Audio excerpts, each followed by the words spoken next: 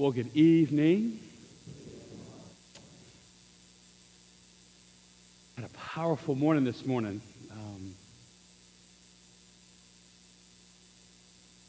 Had the Chrism Mass, and at the Chrism Mass, we renewed our vows, all the priestly promises that we made at our ordination, you might say. Been a priest for 18 years. I have been at 18 of those Chrism Masses. I don't think I ever saw this line. There's a line. It talks about committing and responding to God, and it says,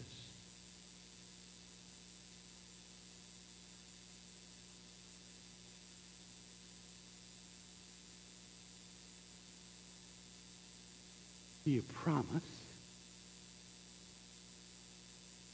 out of love for Christ,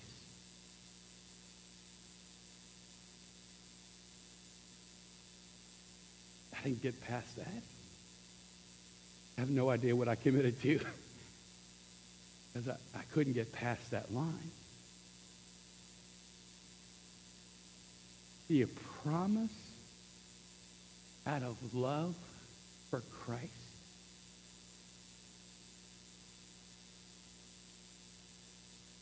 Later on, during the Mass this morning,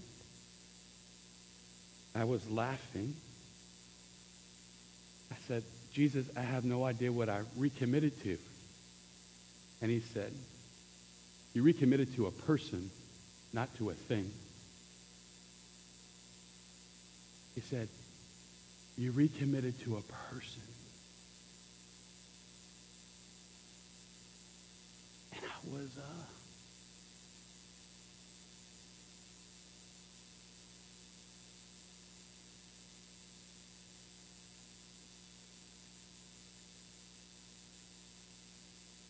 blown away this morning with how much I love him, with how much he loves me. Just thinking about 18 years of priesthood and think about the first time I saw you. First weekend of Advent in 2015. I remember falling in love with you also.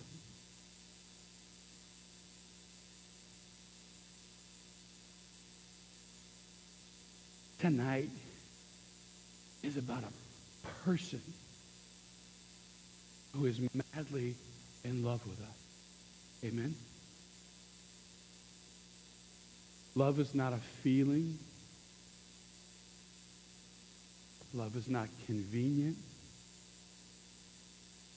For those of you who are married, you know what that means. It's a decision. It's the verb. It's something you do. Love.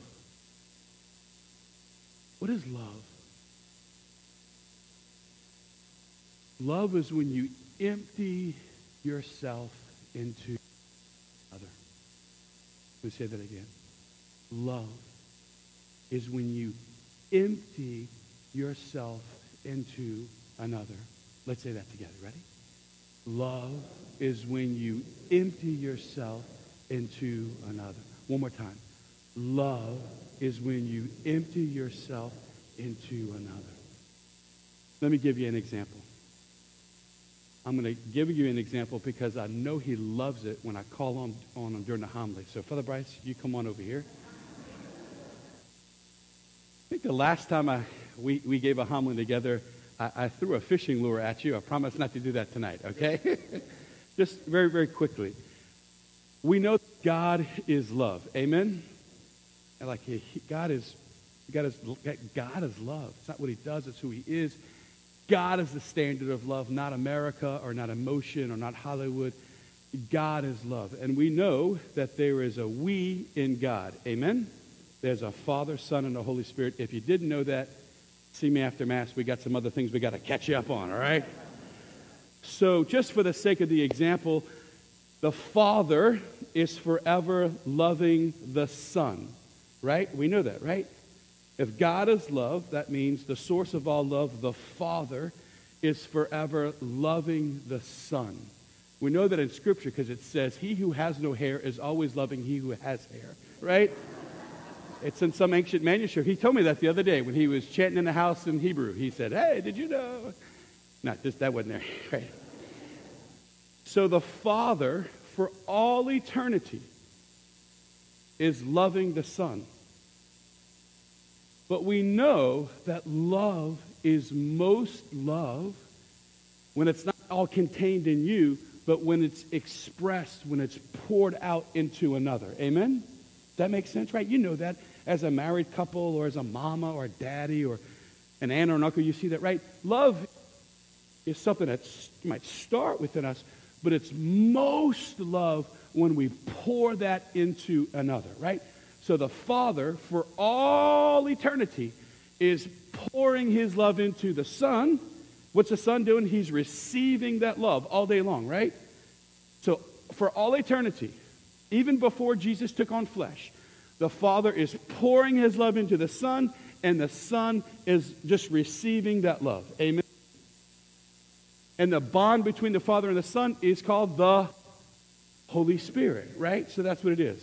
Fine job, son. I'm so proud of you. Can't wait till you become flesh and do something on Holy Thursday. Get on over there, all right? So for all eternity, the Father is pouring himself into the Son. To love is to pour, to empty yourself, your heart into another. And that's what's happening tonight. And I think that's what I got swept up in at Mass this morning.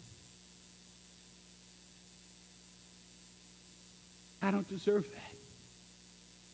I don't. But God, he loves me anyway. I came face to face with why I said yes to begin with. And why I'm here tonight. And what tonight's all about. It's about love. Amen? Now, I have never understood washing of feet. I've got to be honest with you. I didn't have good scripture teaching when I was in the seminary. I got to be honest with you. I repent, Dr. Petrie. I didn't really pay attention at all in seminary. You could have been in. I wouldn't have paid attention. I didn't pay attention. I was immature. I was just in a different space in life, and I never understood washing feet. I didn't understand. It didn't make sense, and it was always presented to me in language that I didn't really get and understand. And tonight, I want us together as a family to fall in love with something that's in the Bible that maybe we've never fallen in love with before. So how about we do that together? Can we tonight let the Father draw us into the Last Supper with what he was doing in the washing of the feet? I think you have some homily notes somewhere in a bulletin, or maybe descending in the form of a dove or something like that. I think you have some homily notes. And I'd like to just do a little teaching, just have a little conversation with you tonight so that we can embrace the washing of the feet together. If you go with me to number 1. Does everybody have the notes there? Okay. Go with me to number 1. Today's often called Maundy Thursday, which just is some fancy words, just means that we have a mandate. We've been given this mandate in the gospel today, and the mandate is number 2. We have been given a commandment to love. What's happening tonight is about love. What's happening tonight is all about love, and the washing of the feet, and the institution of the Eucharist, in the garden, through midnight, as he's on trial, as he's scourged at the pillar, as he's on the cross. It's all about love. And we see this in some beautiful images, which, to be honest with you, I don't think I ever really got before. And now that I've received them, I'm just kind of like wrapping my mind around it. Go with me to number 3, right? The first thing that we want to understand tonight is a biblical understanding of what it means to empty. That's a really awesome word. It's called kenosis. Say that with me. kenosis. The word kenosis means to empty yourself, right? To empty. And if love is when we empty into the other, when we give everything to the other, then that's what's happening tonight. I'm going to read this, and I want you to follow along with me. This comes from Philippians, number 3. Have among yourselves the same attitude that is also yours in Christ Jesus, who, though he was in the form of God, did not regard equality with God something to be grasped. Rather, he emptied himself, taking the form of a slave, coming in human likeness. And found human in appearance, he humbled himself, becoming obedient to death, even death on a cross. And because of this, God greatly exalted him and bestowed upon him the name that is above every name, that at the name of Jesus, every knee should bend, of those in heaven and on earth and under the earth, and every tongue confess that Jesus Christ is Lord, to the glory of God the Father. Let the church say, amen. When does God empty himself? If to love is to empty, if to love is kenosis, when does God empty himself? First time he empties himself is when he empties himself in the incarnation. That's Christmas. He empties himself right here in Philippians, taking the form of a human being, not just any human being, but the lowest of human beings, a slave. When's the next time he empties himself? On the cross, as he pours out everything on the cross. And in the washing of the feet. Now you might be saying to yourself, Father Mark, I understood the first two, but I don't understand how he's emptying himself in the washing of the feet. Well, that, my friends, is our awesome story tonight. Now, there's going to be 3 images that I want us to wrap our minds around tonight as we enter into the washing of the feet. You ready? The first is going to be the garments. The second image that we are going to wrap our minds around tonight is the image of washing. And the third is the feet. I want you to hold on to the story now. You ready? The garments, the washing, and the feet. The garments, the washing, and the feet. Look at number 6. In the incarnation, God takes off the garments of glory, you might say, and puts on the garments of humanity. Right? Rather, he emptied himself, taking on the form of a slave, coming in human likeness. Not only does God take on the garments of humanity, but notice he takes on the garments of the lowest of humans, which is that of a slave. That's what Philippians is saying, right? So these garments, God takes off the garments of glory in the incarnation and takes the garments, you might say, of the lowest of all human beings, a slave. In the resurrection, number 7, God puts back on the garments of glory. Jesus' garments were obviously there in the tomb. In his resurrection, Jesus did not put on the linen garments. He puts on the garments of glory now in his glorified body, right? We're all going to have a body in heaven, and I swear to God, I'm going to be 21 all over again, right? Pick your age and just tell God, whatever glorified body you want, right there, right? Number 8, at the Last Supper, Jesus wears both garments. The garments of humanity, furthermore, the garments of slavery, and the garments of glory, pointing to his resurrection. We're going to unfold that for you together, all right? Now, it says in tonight's gospel, number 9, fully aware that the Father had put everything into his power, that he had come from God and was returning to God, he rose from supper and took off his outer garments. Now, to us, that doesn't make a whole lot of sense. But in the mind of a first century Jewish person, in the mind of Peter, in the mind of John, that would have automatically elicited from them something very particular. To take off your garments. The only people who would take off their garments, right, and gird themselves, right, the way that Jesus did, were those who would have put a towel around their waist and would have served. Look at number 10, right? Slaves were the only ones who would take a towel and tie it around their waist.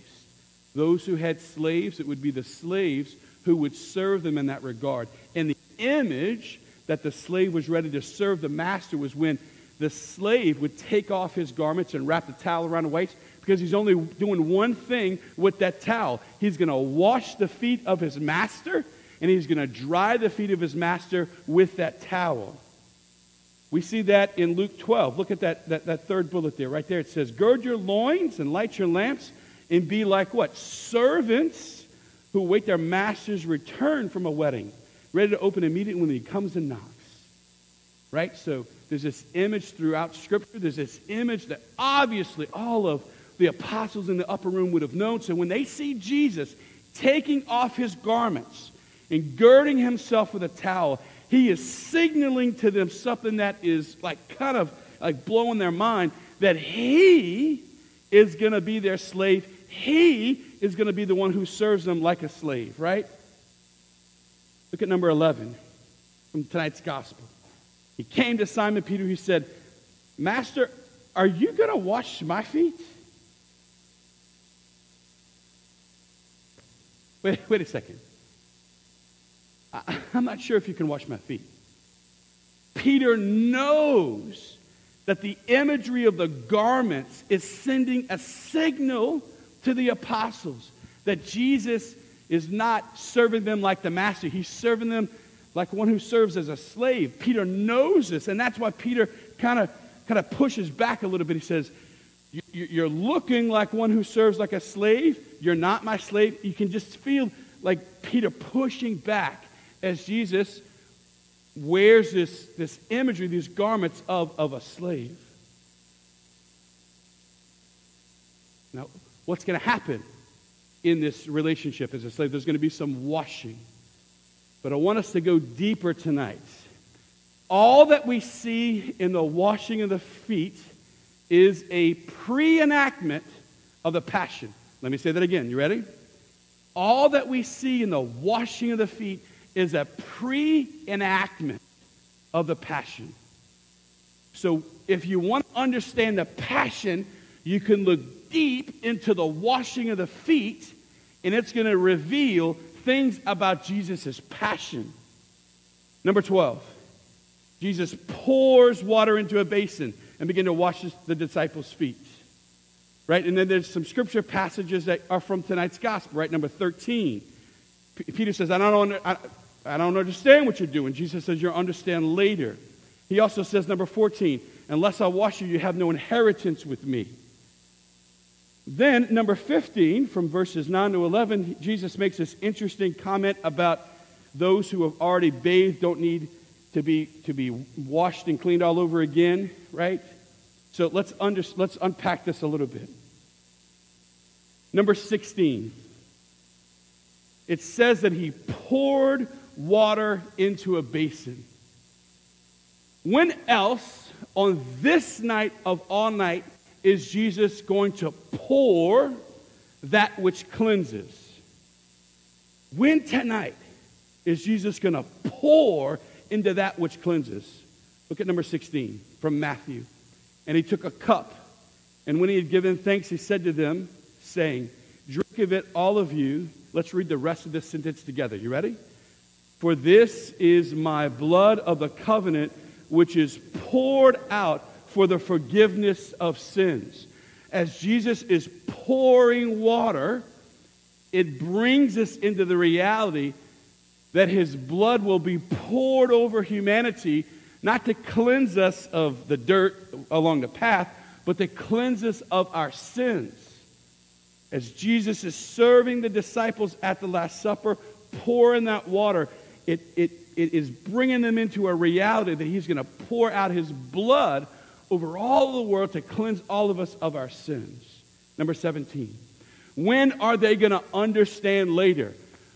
After the passion, after the resurrection, probably at Pentecost, as they're looking back on it all, that's when it'll all make sense, because all those things have to happen in order for what happens in the washing of the feet to actually make sense. Now, number 18, this is fascinating. He says, unless I wash you, you will have no inheritance with me. Why does Jesus say that? He says two things that are fascinating. He says, unless I wash you, you will not have the inheritance with me. I have to be honest with you and say that as I've read this so many times in the past, it just kind of flew over my head and didn't understand it.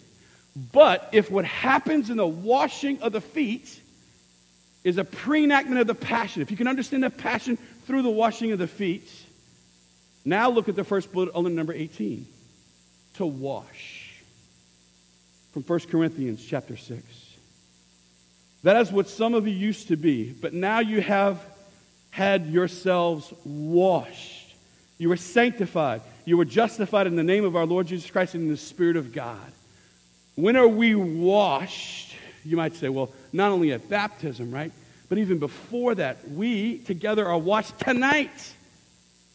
What's happening tonight in the garden, yes, tomorrow. What's happening tomorrow on the cross. Jesus is washing us. Why? So that we can have everlasting life. And I don't know about you, but what I tasted this morning at the Chrism Mass is I want to get to heaven. And the only way I'm getting to heaven is through Jesus, who I love. Look at the second bullet. This inheritance, right?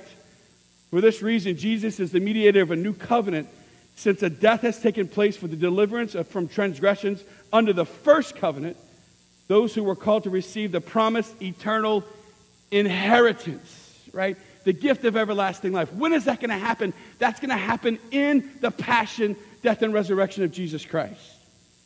Now, I was fascinated to learn that there's this, Jesus says, okay, well, some of you have taken a bath already, but you still need to be cleansed, but not all of you, because not all of you are clean. What's he getting at there? If we go deeper into the washing of the feet, what we see is this. When are we washed once and for all, and that washing cannot be repeated? In baptism. We are washed in baptism, and that washing cannot be repeated. It doesn't need to be repeated. However, when are we washed?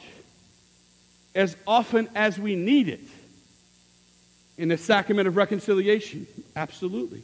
We are washed as often as we need to. So Jesus, as he's washing feet, the third image that we wrapped our minds around, right? Kind of points us into that.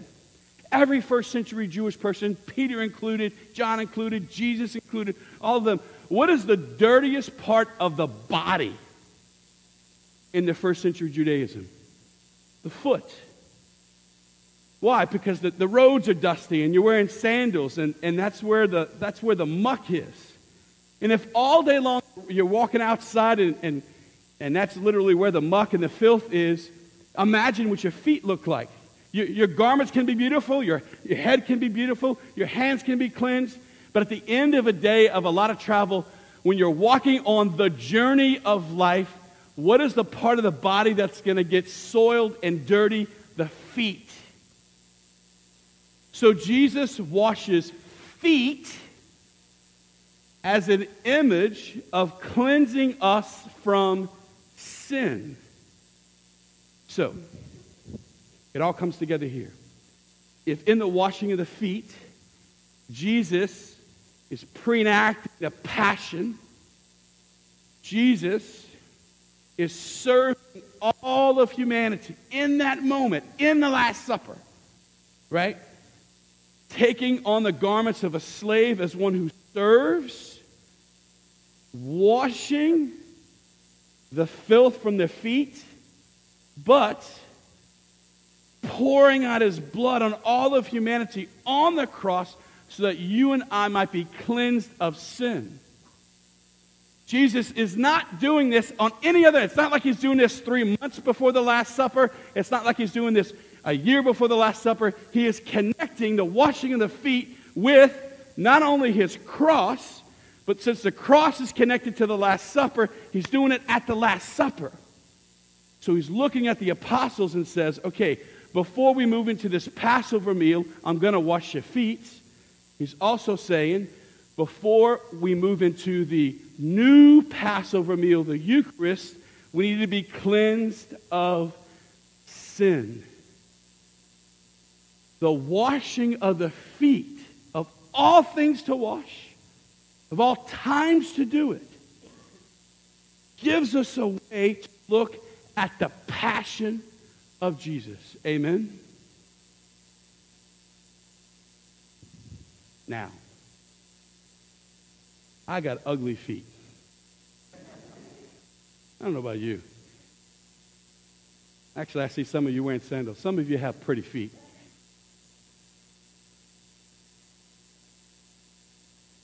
Feet.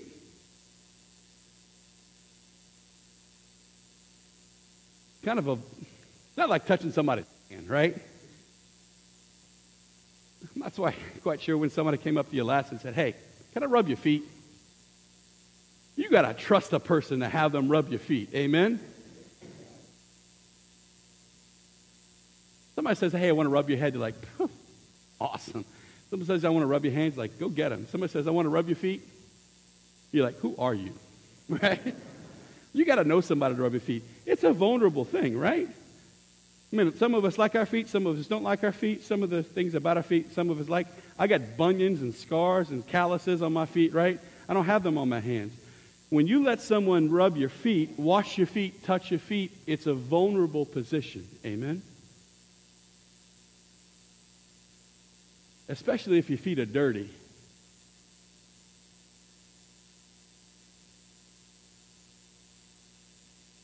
Like really dirty.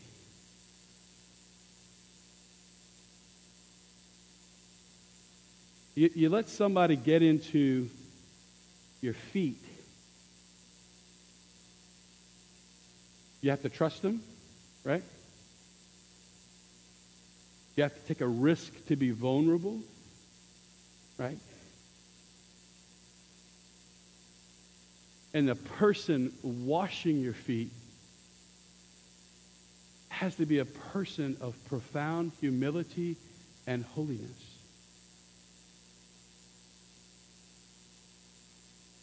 And if biblically, the reason why Jesus is washing feet tonight is to bring us into his passion, then that means that tonight, all of us are invited to invite God into perhaps some of the most vulnerable places of our life. Tonight is about a love affair between a God who is madly in love with us. So much so that he poured himself, taking off the garments of glory, into humanity to be one of us, that we could see him and touch him and feel him. Amen? That God who so pursues us would actually go inside the darkest moments of my life and your life, unafraid of our sin, unafraid of what we have done. He would go in there to rescue us, imaged in this washing of feet. And tonight, ready, in the Eucharist, is pouring himself into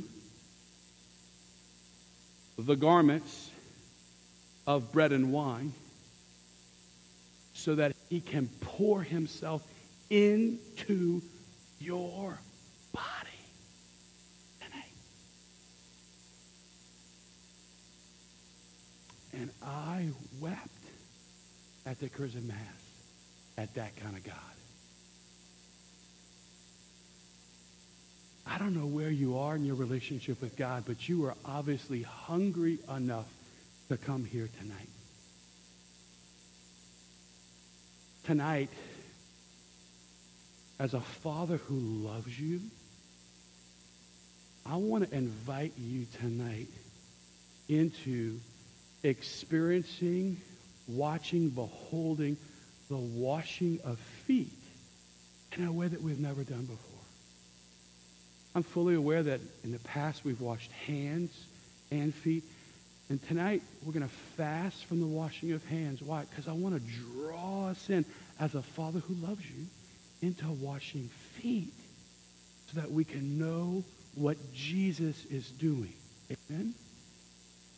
And as we wash those feet, I want us to consider who it is who's washing? Jesus. What he's touching? Our sin. Why he's touching it? Because he's madly in love with you. Tonight, I encourage you, as he wants to empty himself into you, just to be wide open to whatever God wants for you. I said something dangerous at Mass this morning. I wanted to take it back as soon as it came out of my mouth. I was looking at Jesus, and I was like, I love you. And I said to him, I said, I'll do whatever you ask of me. And as soon as it came out of my mouth, I'm like, oh, no.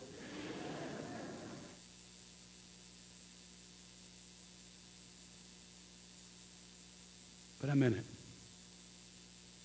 And as one who loves you, I pray that we could all say that together tonight. Amen.